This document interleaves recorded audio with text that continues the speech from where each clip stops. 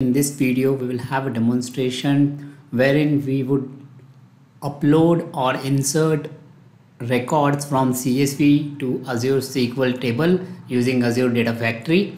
So this is our Data Factory instance which we'll be using for the demonstration. Apart from that, I have created a SQL Server instance in Azure. So this is Azure SQL PaaS instance, and in this SQL instance, I have a demo database. And in this database we'll be inserting the record into a table.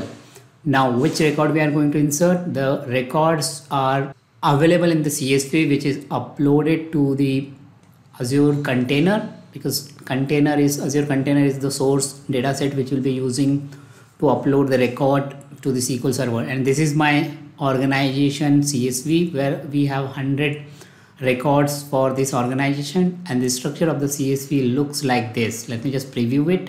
So this is the structure of the organization CSV file where we have these columns and these records.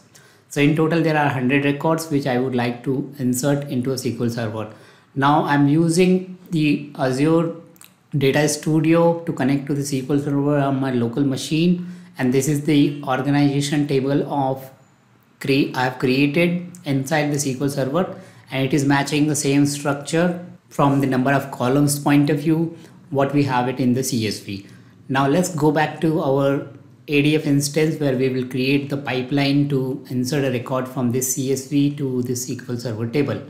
Before that, let me actually run the select star from the query just to make sure that whether we have the number of records in this table already present or not.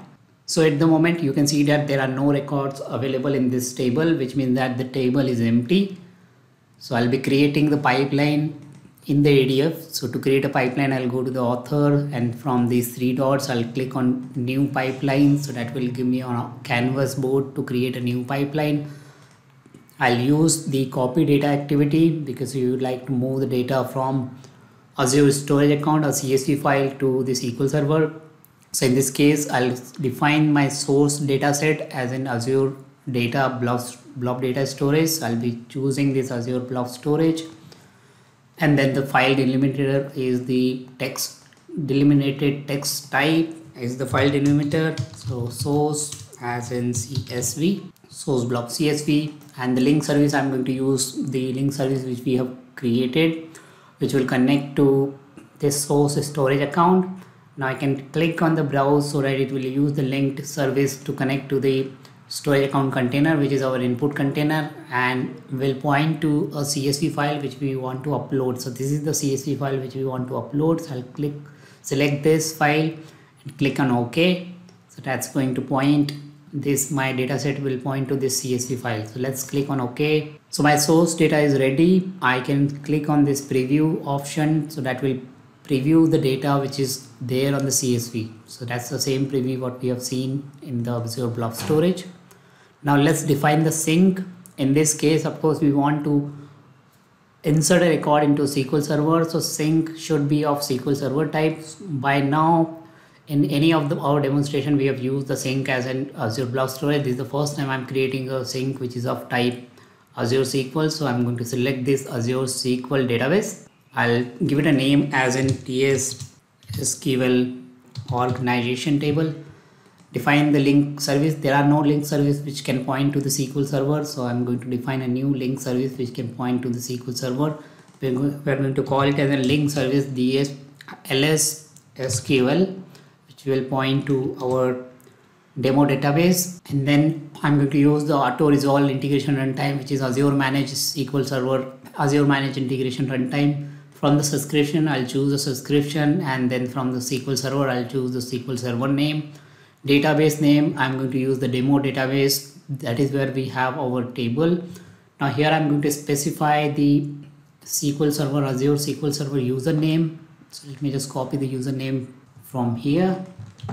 So that's the username. The password, I'll type the password. I can test the connection right now just to make sure the connection is available or not. Yes, it is available. So our target SQL Server table or SQL Server link is created. Link is ready. Now you can specify the table name. So this is our table name. So I'm going to specify the table name here. So both sync and source, both of them are ready. Now let's validate our pipeline. So pipeline is validated successfully, which means that we are ready to run the pipeline. Just to revise, our pipeline will pick up a file from this source location, which is pointing to a specific location. As you can see, the definition is pointing to this specific file. Next, it will target to this SQL Server instance and it will create a record there. So I'm going to debug that. So for now, these remaining option I'm going to keep it as is. That is something we'll have a look at in the separate demonstration. So let's debug our pipeline just to make sure that we are getting the expected output or not. So the pipeline is succeeded, and we can see that it has read 100 record, it has written 100 record. If I go back to our SQL Server, yes, and then if I run the same query, select top 1000, and that will display all the 100 record from the table, and we can see that our records are successfully inserted from the CSV to a SQL Server. So finally we can publish the changes, or we can publish the pipeline if we want to, and then whatever whichever number of time we would like to run these pipeline, we can run it as a trigger like we have seen in the previous videos as well. So that's all in this demonstration. So just to summarize, we have learned how do we use a CSV file as a source and insert the record of the CSV file into a SQL Server as a destination with the help of copy data activities using Azure Data Factory pipeline. I hope you have found this useful. If it is, please give it a thumbs up and do not forget to subscribe to the channel if you haven't already. Thanks for watching it. See you in the next video.